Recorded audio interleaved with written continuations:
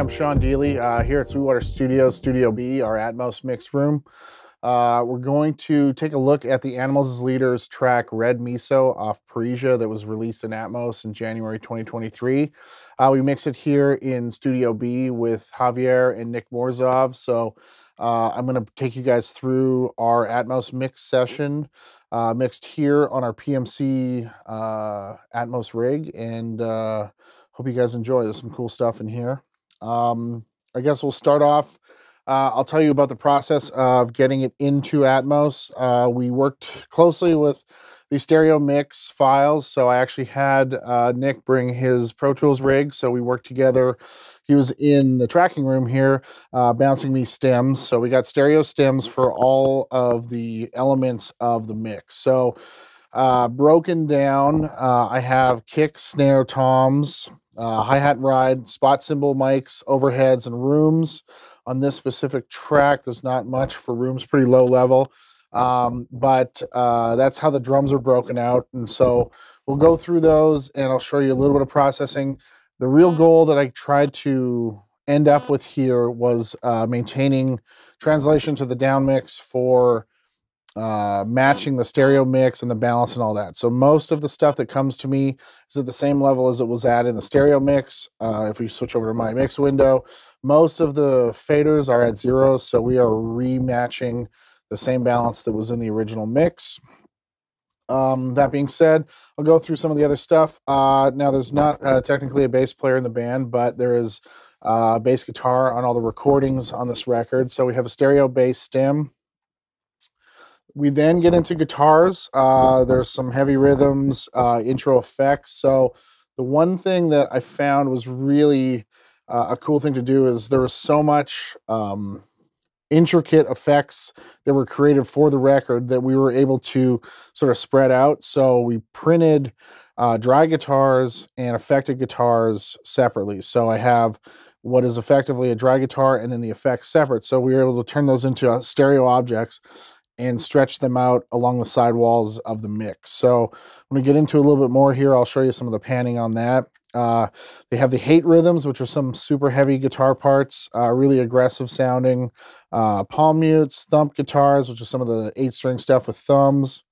We get into some of the solo stuff where there's effects and extra parts to that, harmonized parts on those guitars. So really all the elements of the record, we've had Nick print those and sort of break them out. There's a little bit of keyboard stuff, some piano, some arps. There's some, arpeggiated different components to this where we got into using some of the Dolby Atmos panner. And I'll show you how we did that. But so some synth pads and things like that. And that kind of wraps up the audio component of what I got from the original stereo mix. So I think we're looking at roughly 34 stereo audio tracks. So that's what we built our mix with. So I'm going to hit play here just so we get an idea what we're working with.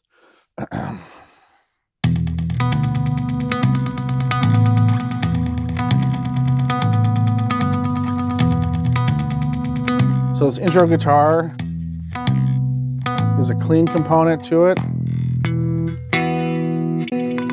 Then there is all the delay trails and reverb. So we're able to pan those out in different places in our mix. So the other thing I should mention is for the majority of the work I'm doing, each track is getting its own stereo object. So working from the kick drum down, everything is living in an object. Some of my effects, I have a few 7.1 reverbs that are going to the bed. I have an LFE aux that is low pass to 77.778 hertz, but effectively getting rid of any of the frequencies that I don't want to go to the LFE.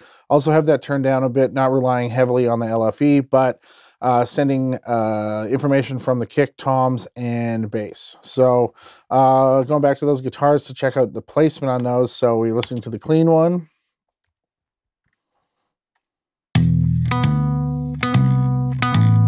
So that's 50% off the front wall. When we look at the next one, the effects are actually lifted and pushed into the back of the mix. So that component goes to the back, the clean part stays in the front. So it really creates a cool sort of dynamic between the two parts of that. So that's kind of how I played with this mix to get it to sort of open up and make these guitar parts that lived in the stereo mix sort of become larger than life and really kind of use the space within the Atmos mix to make them sound super cool.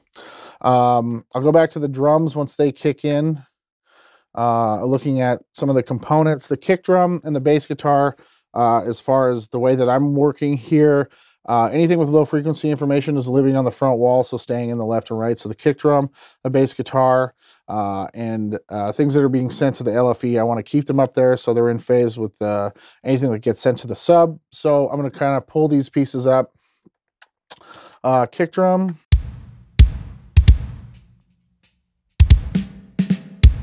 Snare drum. So we're looking at the panning on the kick drum. It's straight up left and right in the front.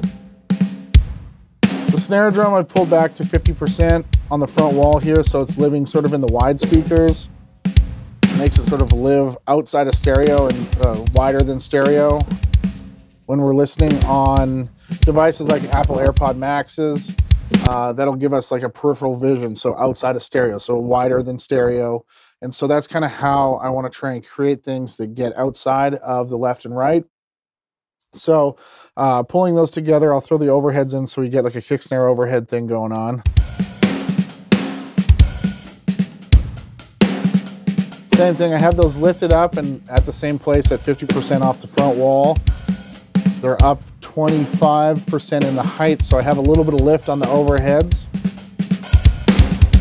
The hi-hats are also on their own, so I have them stacked where the same overhead channel is. Spot mics with sort of the splashes and things. It's a little bit higher. Same spot, it's about 40% on the height, so kind of living the drums in the front part of this mix. Toms, we'll go to the section of some toms here.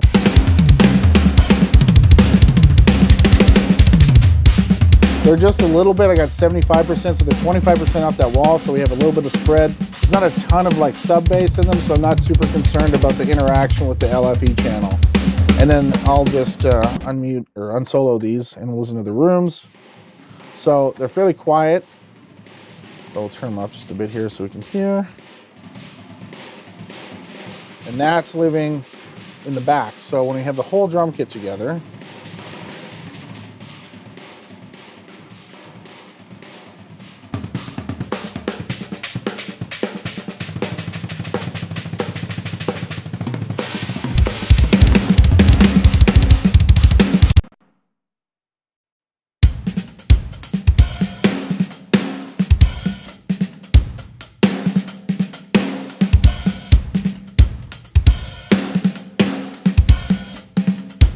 having listened to those, and so you're not going to be able to hear this in Atmos over this video, but if you listen in spatial audio on Apple or Tidal, you'll get an idea how these drums sound, so how they're spaced outside of left and right. So going from there, we have the bass guitar, which sounds super great. They did a great job of getting a super aggressive sound.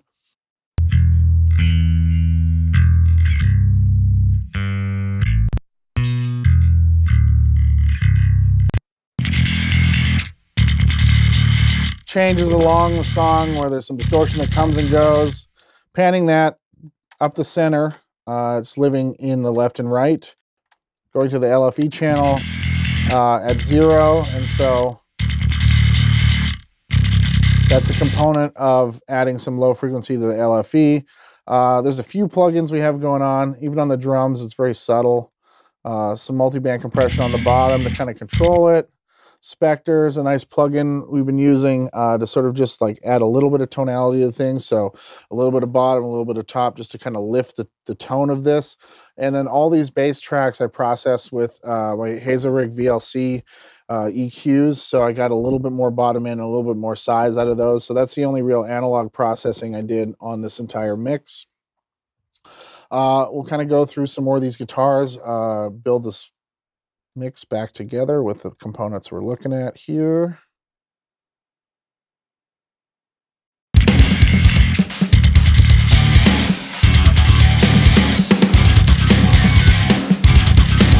So these hate rhythms,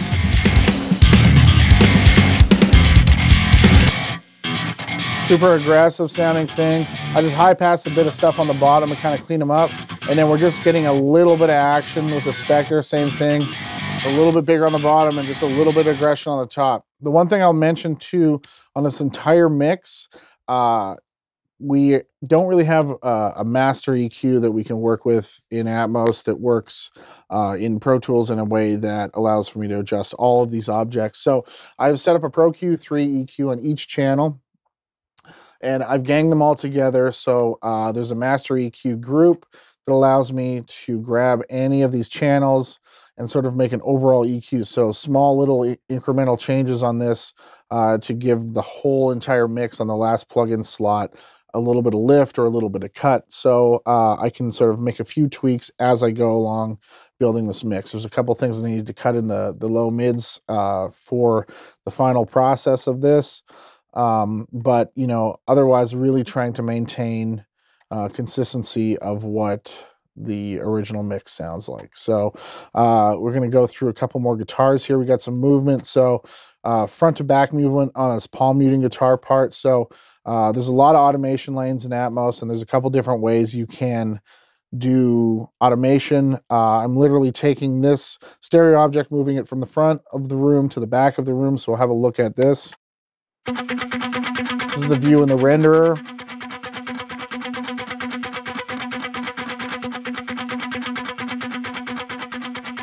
And so that was only 2 lanes of automation. So that was fairly simple to get that movement to happen. Just drew it in and kind of made the decision of how fast it should move going back. The next couple of rhythm guitars. Some riffs and some lead stuff. Same thing, not much EQ, just a couple little bits on the Spectre and some cleanup.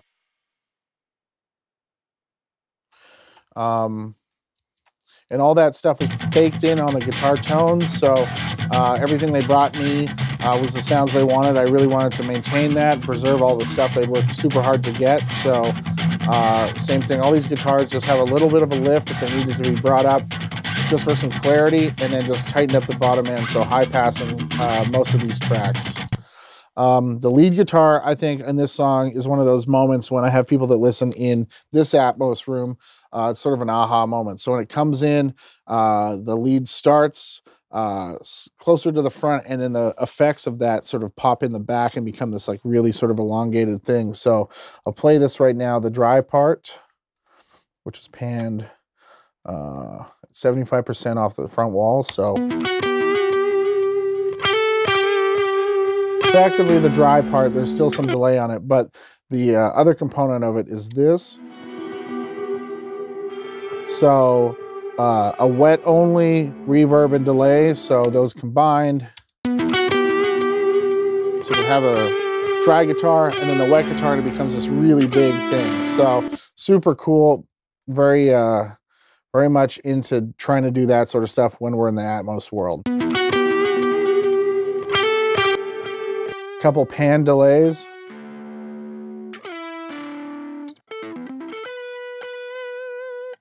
And some harmonies.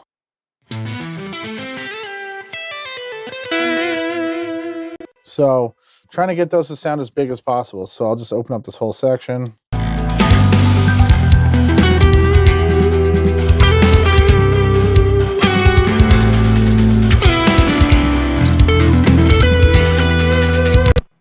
And there's a little bit of effect that I'm adding to some things. I didn't really touch on it yet, but like I have this shimmer send here. And so it's severely high pass reverb that's an ambient setting on a Liquid Sonics plugin. We'll take a look at it down here.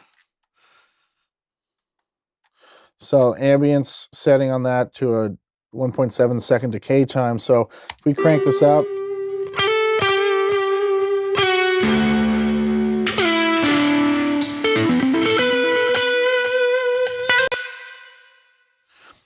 that gives us just a little bit of decay, some lift on some of these parts, but the effect send is down at -30. So it's really not a component of the sound. It's more just to add some depth to the space that we're working in. Same thing on the snare drum. We have a little bit of reverb with the same Liquid Sonics plugin.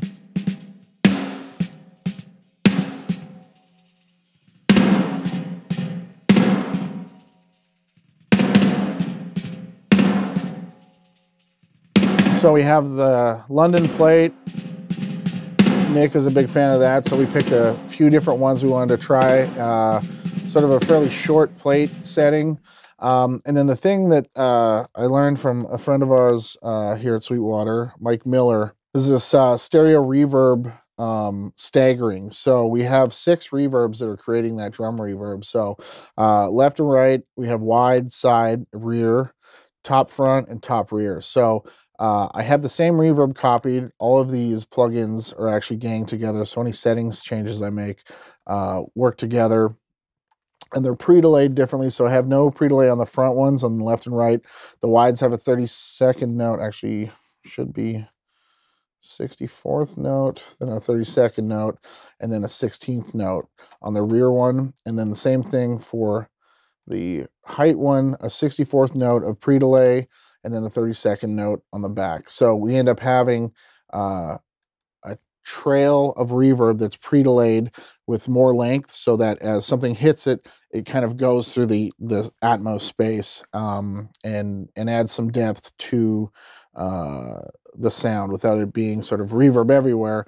We're having this thing that sort of like passes through in time. So it sounds really natural, but also then creates a lot of a nice decay to things. So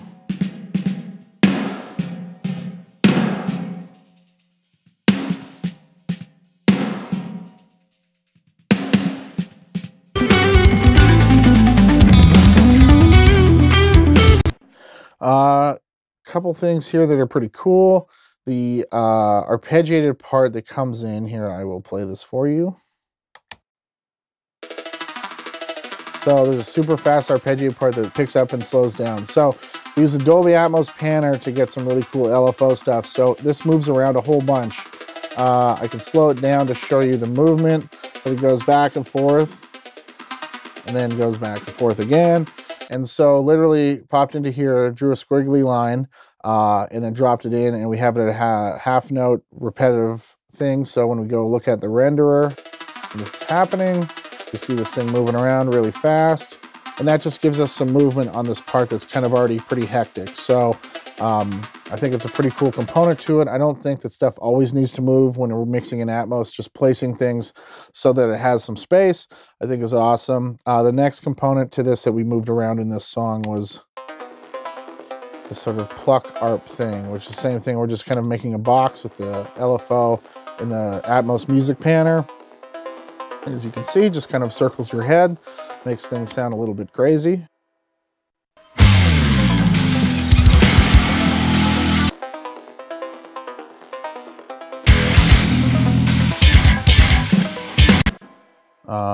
And yeah, I think there's one other component here when we get into these bridge leads. So similar thing to the other lead guitars, we have sort of an unaffected front guitar and then a rear part that's more affected. So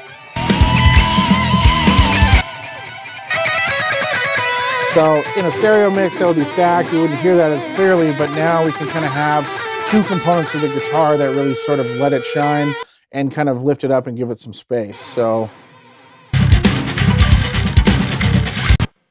a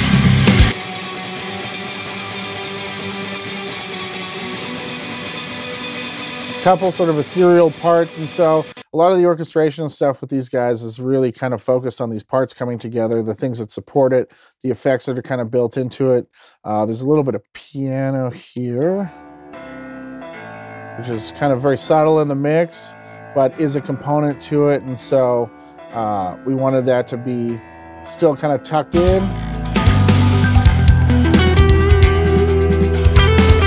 So we didn't do a whole lot to change the balance of that, and then the whole thing about this is that we're really trying to maintain the balance they had in the stereo mix. So when we go back to this, and we're listening to the stereo down mix, we're not really losing anything, stuff's not vanishing, it's sort of staying in the same general balance.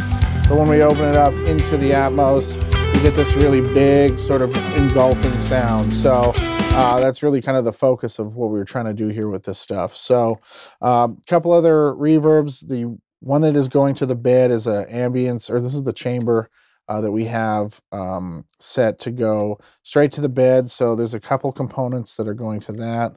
Actually, in this song, there's nothing going to that reverb. So scratch that. We have a couple things that are going to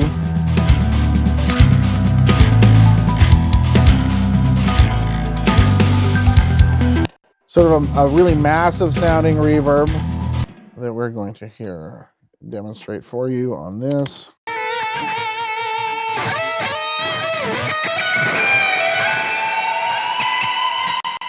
Plugin called Megaverb by Gigahertz, 4-second decay on this.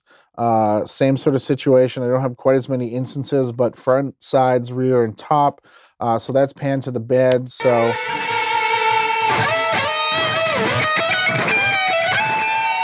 this is just the return.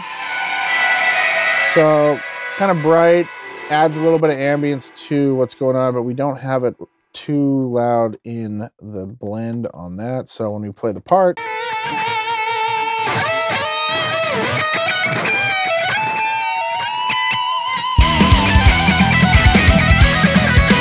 just gives a little bit of depth. So when we hit stop, you can hear obviously the decay of that.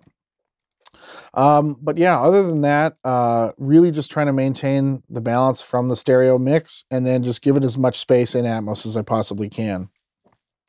I think this is sort of my favorite song off of the record, so if you get a chance to listen to it in Atmos, in an Atmos studio, on AirPod Maxes, on a Dolby soundbar of any kind, please check it out. Any questions, please feel free to hit me up.